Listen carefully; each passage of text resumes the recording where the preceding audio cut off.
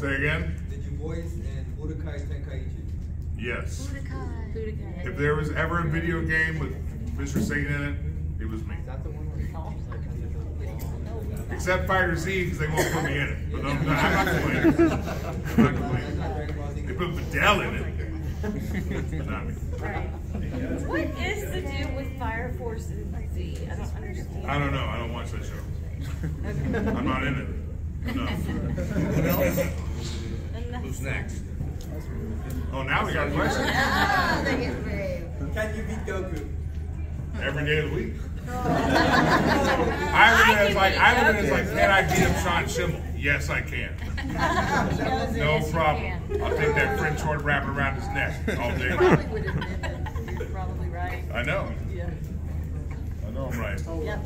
I'm the champ. When you're voice acting different characters, of course, how do you incorporate that character into your daily life so you can like keep that vibe and use that energy for the next recording session? I just get annoyed by my husband. Same